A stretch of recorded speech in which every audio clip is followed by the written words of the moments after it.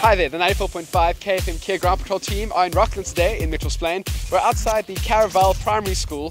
We're with the guys from Nedbank for Me. Of course, Nedbank for Me is all about encouraging young people to save as well as to be entrepreneurs. So they've been hosting market days at primary schools across the Western Cape. Let's go inside and see what the pupils have in store.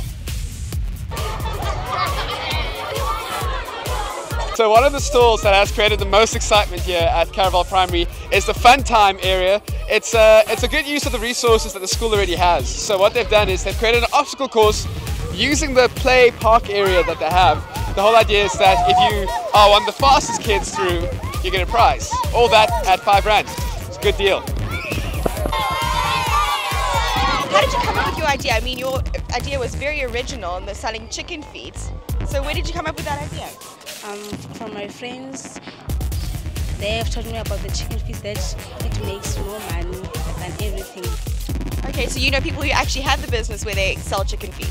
Yes. And do you eat chicken feet? Do you like them? Yes, a lot. That's very good. Now tell me, did you learn anything today or what did you learn? I learned about everything about business, that when you make business you must make some more profit.